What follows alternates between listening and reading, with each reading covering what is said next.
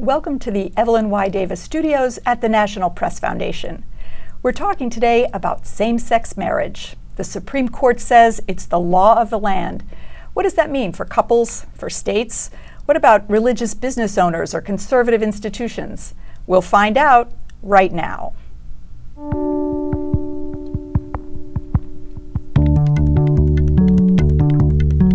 The National Press Foundation is a nonprofit dedicated to helping journalists cover complex topics with depth and accuracy. Our mission includes journalists around the U.S. and around the world.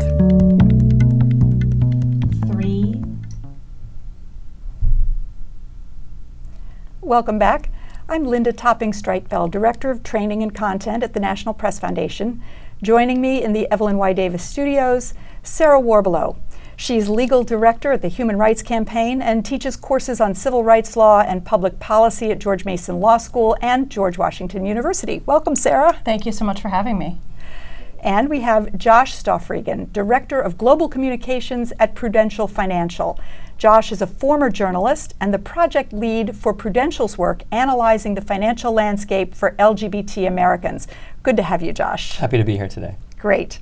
If you're watching live, we want to take your questions. You can type them into the chat window under the webinar screen, log in, or just sign in as a guest. So we'll get started. Sarah, the first question goes to you.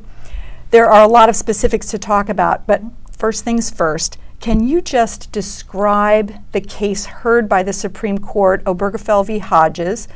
It was actually 4 combined cases. Can you talk about that? That's right. So the cases that went up before the Supreme Court in Obergefell versus Hodges were from the 4 states in the Sixth Circuit: Michigan, Ohio, Tennessee, and Kentucky.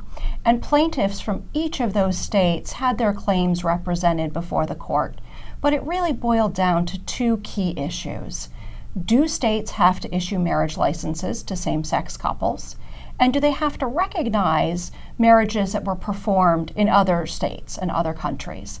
And the Obergefell decision came down.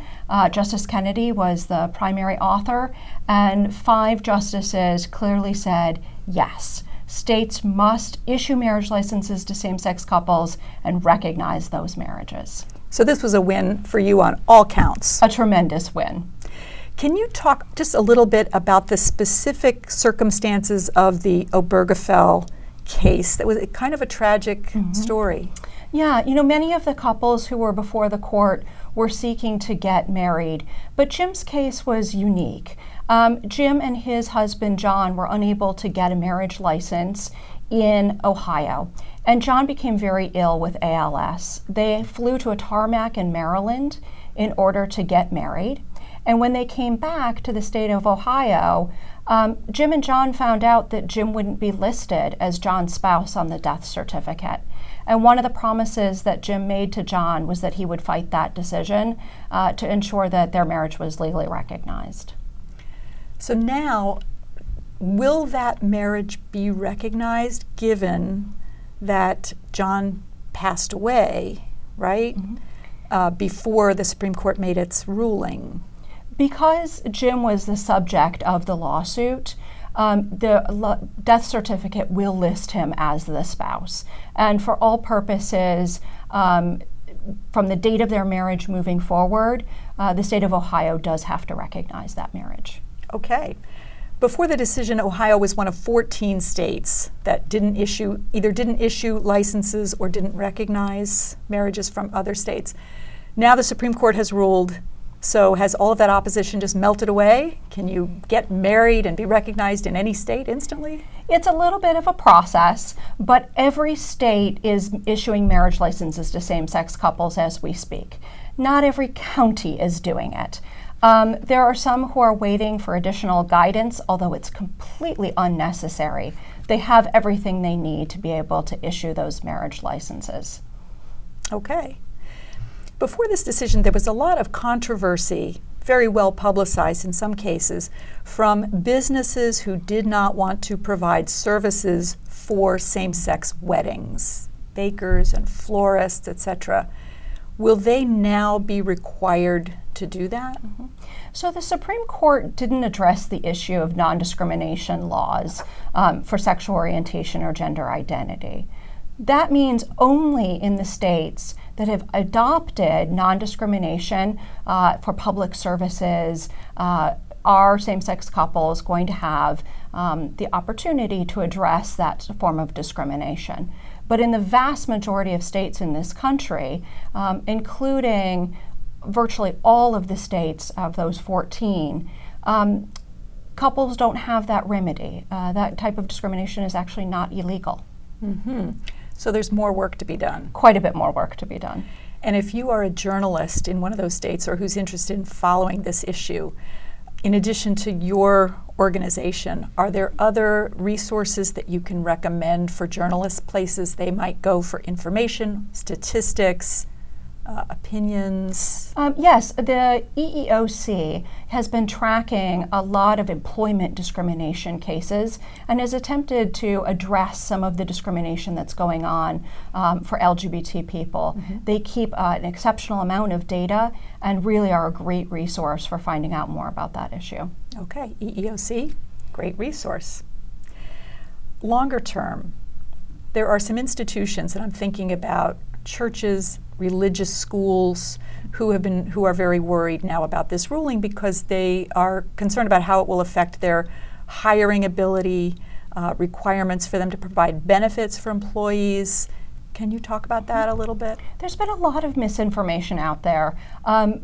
Churches and pastors have said that they fear losing their tax-exempt status, and that's all untrue.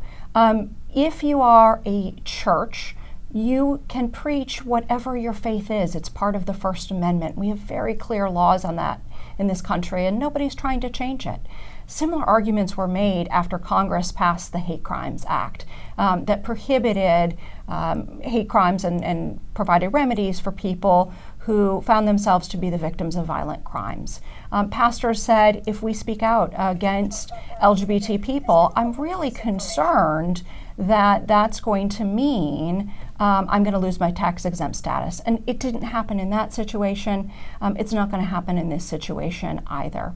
If we're talking about schools, things become a little more complicated. It depends on whether the school is 100% private, does not accept any government funds whatsoever, and whether they are only teaching to students of their faith. If they are schools that are really open to everybody, public accommodation laws may apply to them. So a little bit of a mixed bag. Yes. Okay. Josh, turning to you, let's talk about some of the financial aspects of this decision. Prudential is very involved in retirement planning. At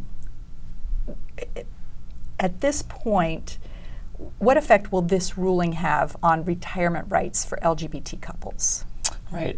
So the thing that we're looking at after this ruling is we're kind of looking at it in 4 different buckets and 4 different things that LGBT Americans need to think or look at in this post-marriage environment. The first being taxes, the second bucket being workplace-based retirement plans, the third being Social Security, and the fourth, healthcare. So I think those 4 together are unique in of themselves. But when we first started looking at this community, our community, about the different unique financial challenges, how we were saving, planning, preparing for retirement back in 2012, 2013, ahead of DOMA, and then after Section 3 of DOMA was overturned, we found that the LGBT community is most concerned about retirement planning along with most of the country, correct? Right. Except we have unique financial challenges and concerns, a lot of which have kind of gone away with this new marriage decision, kind of leveled the playing field, so to speak. But Americans still are not understanding what exactly that means for them and for their individual households and finances.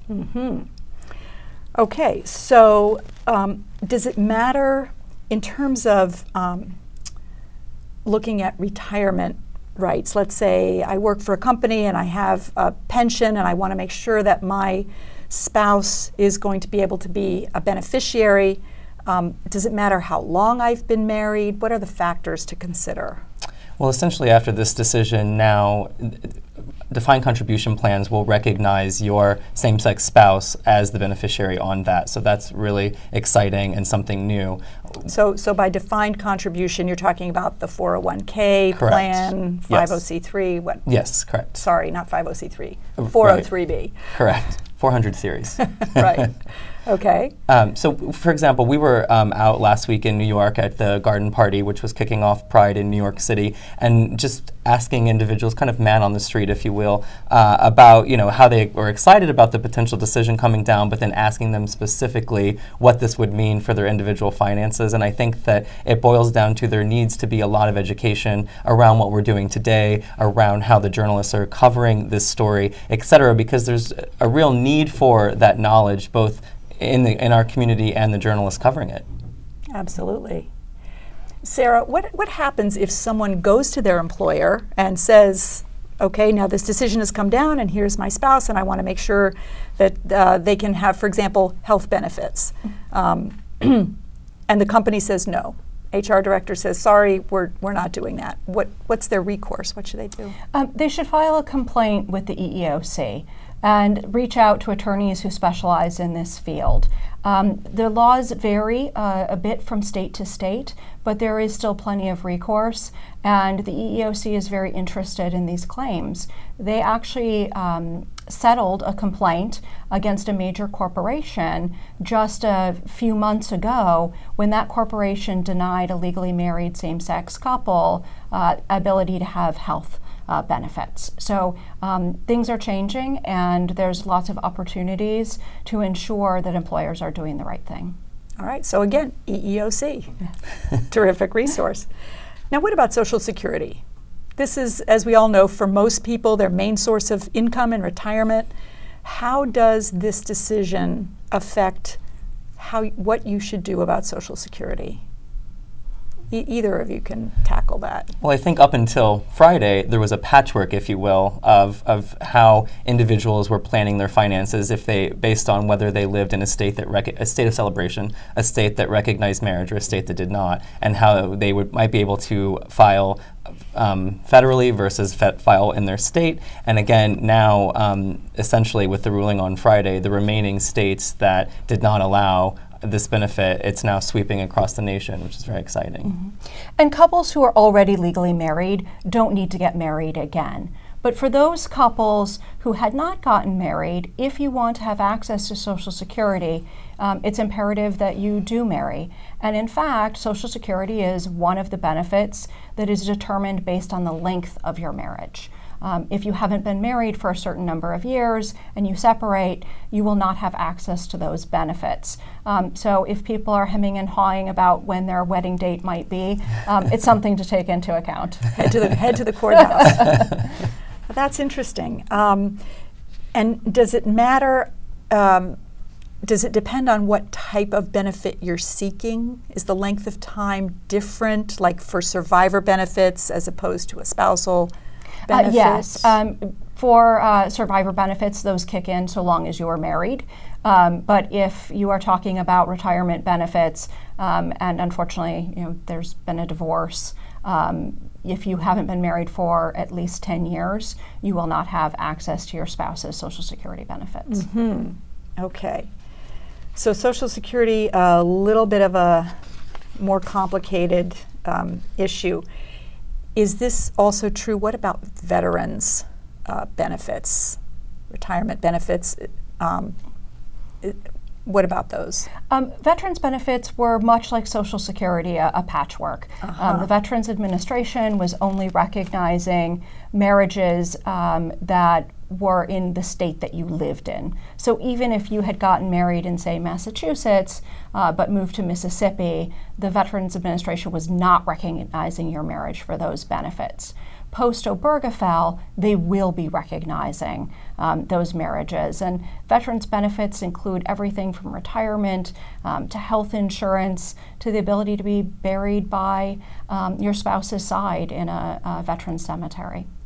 So this is really a far-reaching decision for some veterans. Yes, it's a very significant program. Okay. Josh, can you talk a little bit about estate planning? How does this decision change the way you would plan your estate if you were a gay couple? Well, I think historically you would take into account having to pay the taxes and not being able to receive the marriage credit in that process. And now, after Friday's decision, obviously that kind of changes things. So I think that couples, individuals need to start looking at a post-marriage equality landscape and see how they might adjust, or if they should adjust. I think that it is a unique situation. I was talking with someone last week who had the additional life insurance in place ahead of the to combat taxes, and then after the decision, their financial advisor said, no, you should keep it. So again, I think it's an individual decision, and I think for those of us who are even in this every day, we don't completely understand everything that's going on. So I think that it's important to not only consult your financial advisor, but consult a large swath or team of people to help you navigate these waters. So just for those of us who aren't really in this space very often, if you are married and you die, your spouse can inherit whatever you had together. I'm sure there are higher amounts that would be taxed, the death tax. But for the most part, they can inherit without paying tax. Correct. But if you're not married, or if your state didn't recognize your marriage, then you would have to pay tax on that inheritance. And now you're saying that's fixed. Yes, correct. Essentially. Okay, well, good news then. What about other taxes? What about income taxes? Is there any impact, either of you know, on income taxes? Yes. If you are married, you get taxed differently than if you are unmarried. For some people, that's a benefit. For some people, it's a bit of a penalty. And it's really important to consult either with a tax attorney, or there's some great tax software out there to really make an assessment of how you should be filing. There are multiple options. And so it's great to really explore how each of those options will affect your bottom line. Okay, so bottom line is it can go either way, depending on your two incomes and so forth. You don't want to get married and bump yourself into a higher tax bracket by filing jointly, or... Well, you might anyway. There's still benefits to being married, including Social Security. I didn't mean not get married, but maybe you can be married, but you can still file separately. But that's why you need a tax advisor. Exactly. Okay, terrific. Big question for couples, for parents. How does this decision affect parental rights, adoption rights, all the things that go along with being a parent? One of the boons to this decision is to the children of same-sex couples. And in fact, it's one of the things that Justice Kennedy really has focused on, not only in this decision, but in prior decisions. Because marriage is really offers a lot of security to children. But because same-sex couples are not both the biological parent of the child in most instances, it's important that the non-biological parent avail themselves of a legal relationship, either through adoption or a court order of parentage. What is available varies a little bit from state to state, but there's always a mechanism by which both parents can now become the legal parent of a child. And we've seen some of that in the research that we've done at Prudential around confidence and how confidence in the home creates better outcomes. And we found that, and this is pre-decision of Friday, but we found that couples or individuals who had children, their confidence was much lower in their finances, their ability to achieve their retirement dream, day one, etc., because of all the different legal hurdles and hoops they had to jump through before Friday. Very interesting. So now that parental rights will be more ensured, people will have more confidence in other areas of their financial planning, you're saying, maybe? Yes. Something to watch. Yeah, I think, we created this index that kind of did a scan of what you went up and down in on your confidence, and we found that if you lived in a larger city, you were more confident than if you lived in the country. If you did not have children, you were more confident than if you had children, because if you had children, again, what I was just saying. And, the list goes on. Intergenerational, there were differences. Also between lesbians, gay, bisexual, transgenders, there were differences in that. And I think that this decision kind of takes away a lot of that, and hopefully helps people see that they can achieve their financial goals and achieve retirement like we all want to do. Very good. If you are just joining us, we're live from the Evelyn Y. Davis studios at the National Press Foundation. We're talking about the Supreme Court's decision to legalize same-sex marriage across the nation. I'm Linda Topping-Streitfeld with Josh Stoffregen, LGBT project lead for Prudential Financial, and Sarah Warbelow, legal director at the Human Rights Campaign. So let's move on to medical care. We touched on it a little bit, but what are the big changes that this decision brings to medical care and health decision-making for same-sex couples? Well, the most dramatic change is that a legally married same-sex couple will be able to make medical decisions for their spouse in the case of an emergency.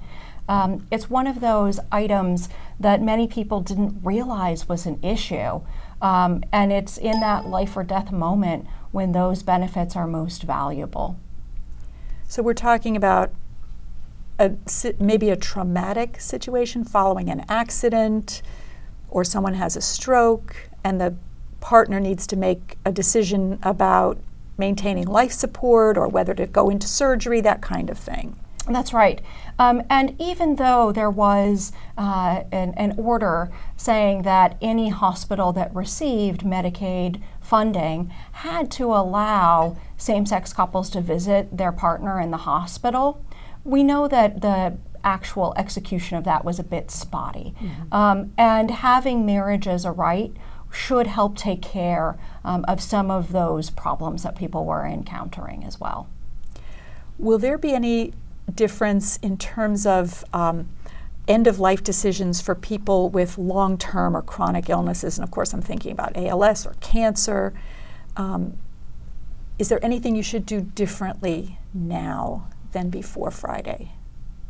Well, if you have access to marriage, now that you have access to marriage, if you did not have it before and were not married, if your partner is facing a long-term degenerative disease, you might want to consider getting married. Mm-hmm. There are ways in which you can help your spouse while they're in the midst of their illness, and certainly after they pass away. There are important benefits to being able to take care of the bills that crop up and other things. Although, again, it's something that's best entered into with consulting a professional who can help navigate everything that's going on. Right. Makes sense.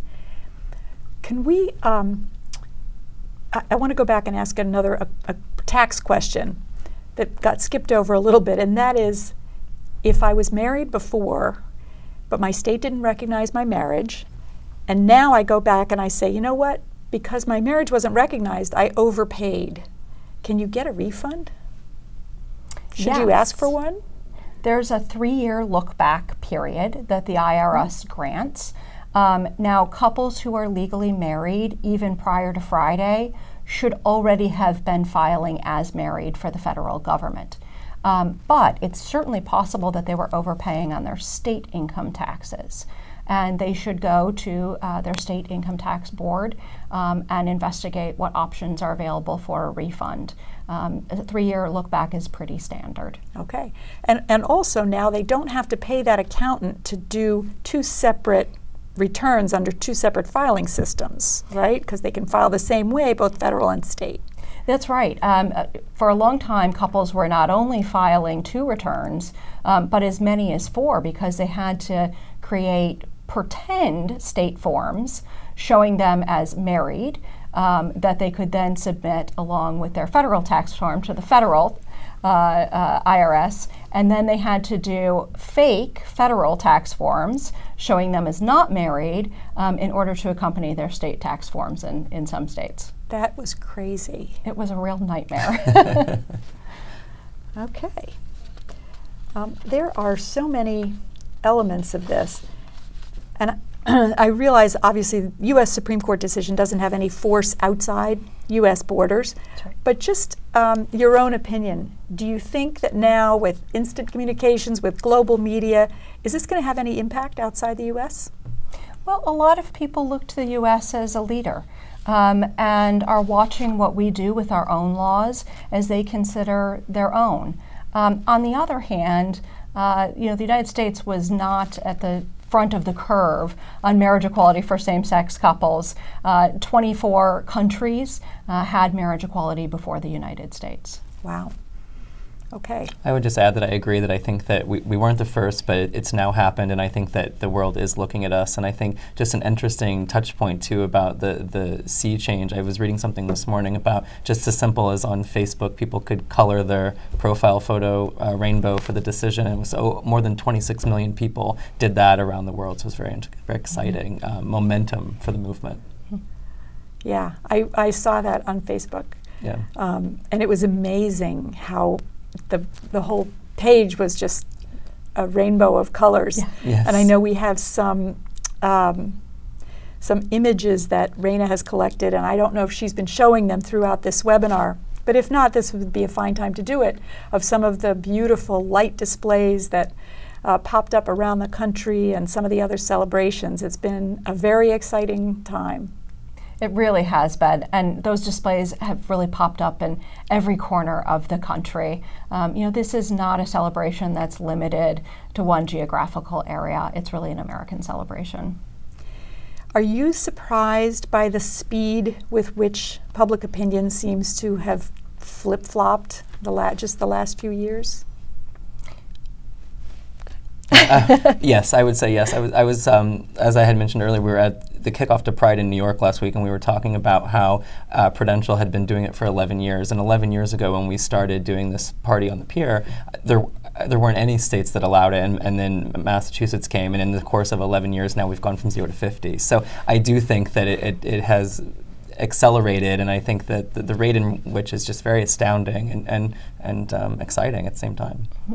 And part of what's really driven the change as well is that LGBT people are part of every community, of every faith, of every race, of every socioeconomic status. And that means that most Americans have a relative who's LGBT, a neighbor, a good friend, and that changes opinion really quickly as well. Is there anyone politically or otherwise who's going to continue to fight this, who's going to push for some for a constitutional change or to roll this back?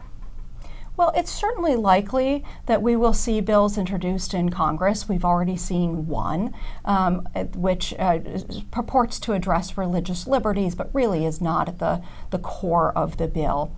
That being said, there were efforts as far back as 2004 to amend the U.S. Constitution to bar same-sex couples from getting married. And if that couldn't pass in 2004 with much less support for marriage equality than we have today, it's somewhat outrageous to think that it's possible to get it through Congress and then ratified by a sufficient number of states. But, there is this pushback. We saw the Attorney General of the state of Texas and the governor as well issue advisory opinions and orders saying that government officials should be able to refuse to do their jobs just because they are uncomfortable with same-sex couples getting married. It's really outrageous that people whose paychecks come from the taxpayers would abrogate their duties in that way. But it is something that's going to be an ongoing conversation. Is there anything else that reporters or the public generally needs to be thinking about as we move forward? Anything we haven't talked about that would be important for people to know or for journalists to be following after this decision? Well, this past state legislative cycle, there's very few states that are still in session. Mm-hmm. We saw over 115 pieces of legislation that were attempts to negatively impact the lives of LGBT people. A good chunk, although not all of them, were this false dichotomy between religion and sexual orientation and gender identity. We anticipate that those are going to come back. That's not the end of the line for these efforts. Despite the lessons learned in a place like Indiana, which the governor signed into law a Religious Freedom Restoration Act, which would have allowed for discrimination against LGBT people and women, arguably even racial minorities. The governor amended that particular bill, signed in a new version, and despite that, people are still bringing this type of legislation. The American public does not support it, but there's going to be a few bad actors who are going to continue to push these issues. Okay, so state legislatures are a place we'll need to keep our eyes on. Yeah. Anything else, Josh? On the finance side, we're finding that financial advisors and other individuals who are serving the community are just as confused as some of us are around what needs to be happening right now. So we're trying to create some more resources, as well as other organizations like the Human Rights Campaign and others, for financial advisors to be talking to the community. And similar to what we did after Windsor in 2013, we're releasing a new white paper tomorrow that kind of goes through a checklist of what both individuals and couples should be looking at as they plan their finances, as well as what firms should be doing in terms of employee benefits. And so just a quick plug, we also have the, that wasn't a plug, right? We also have the author of the paper on LinkedIn today and tomorrow answering questions if anyone is interested to talk about specific LGBT finance. Okay. Very helpful. The other big issue is that the states and Congress are going to turn to advancing positive legislation for LGBT people as well, really trying to address the types of discrimination that we're seeing. People forget that we now have states where someone can get married in the morning, come back to the office, put their wedding picture on their desk, and risk being fired. Right. It's not true in every state. There are 22 states that offer firm protections from discrimination, but far too many where that is the reality that LGBT people face. Okay. Something else to be watching. Mostly good news, but as always, still a cautionary tale. I don't see any questions coming in from our viewers, so unless either of you has anything else, we will wrap it up. I want to thank both of you so much for being here, Josh Stoffregen of Prudential Financial and Sarah Warbelow of the Human Rights Campaign. Thanks to all of you for joining us here in the Evelyn Y. Davis studios at the National Press Foundation, where we are making good journalists better. Thank you. Thank you.